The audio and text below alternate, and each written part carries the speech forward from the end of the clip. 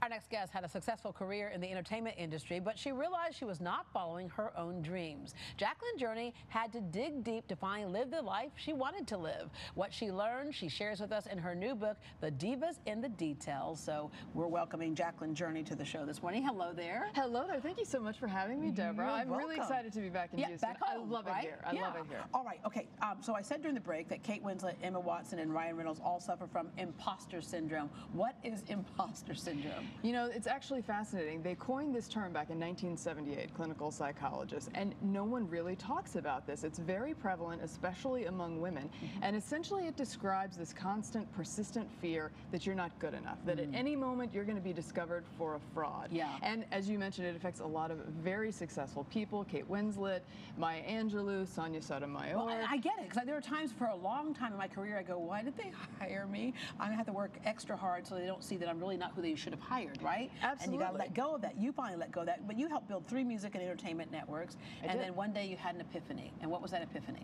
You know what? I woke up one day and I realized that my life was dictating the next steps in my life, and I wasn't. I'd sort of lost control at that point, and I really needed to make a change. I wasn't following my own passions. I had had so many dreams I wanted to pursue, and I just wasn't doing it, and I couldn't figure out why. So I sat down one day and I thought, you know what? I'm my own best resource. I've spent decades in this industry interviewing and producing live concerts with legends and icons and Grammy winners and Oscar winners and billionaires. Yeah, we had first-hand accounts from like Taylor Swift, Burt Reynolds, Dennis Quaid, Jacqueline Smith, Billy Bob Thornton, Juliette Lewis, all of them who kind of felt that kind of insecurity as well.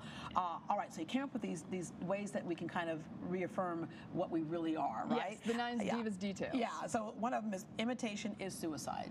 Absolutely. You have to define who you are, because if you don't, you're inviting other people and external factors to do it for you. And I recommend that everyone sit down and literally make a list. What are my personal, professional, romantic, spiritual for standards? Real. Don't lie to yourself. For real. Don't lie to yourself. Write it down and then stick to it, because if you don't set a bar, imagine competing in a high jump. Yeah, exactly. If there's no bar, you really don't know if you've ever succeeded or not. Eat your fears for breakfast. I love this one. Taylor Swift is a perfect example of this, even before she did her second album, Fearless. And with Eat Your Fears for Breakfast, I talk a little bit about imposter syndrome, but also about how we are all plagued with fear at certain times in our lives. And it's okay, because it makes you re-examine yourself. Absolutely. And we have fear that people aren't going to like us, fear that we aren't good enough, fear of change, that's a big one, and also fear of just complete and utter failure. But a lot of times failure is nothing more than course correction. If you look at someone like Sarah Blakely, who started Spanx, well, she was supposed to be an attorney, but she failed the LSAT. And she's famous. I was supposed to be a doctor. Well, there you go. So Sarah said, you know, famously, if I hadn't failed the LSAT, there would be no Spanx. Well, we all want our Spanx. Yeah, right. So personally, I'm happy she failed the bar. The reason why I felt like I should have been a doctor is I thought that people expected me to do something like that. Yes. And it wasn't. I still love medicine, but it was external, as you made a point of earlier.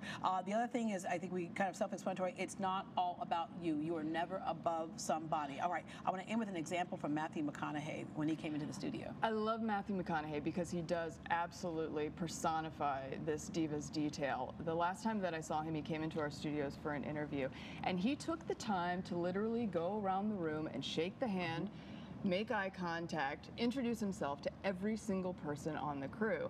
And you know what? Even the guys who were like, oh, Matthew McConaughey, you know, all the girls are crazy about him. By the end of the interview, they all loved him, and he had die-hard fans for life. And he humanized him, him as well. He wasn't such a celebrity anymore. Now he was right here with us. All right, Jacqueline's book, The Divas in the Details, is available online, and we have a link on our site, greatdayhouston.com. I love it. Even things for confidence like make eye contact, let person know that you are present, and have a strong handshake as well. And she did all that when I met her.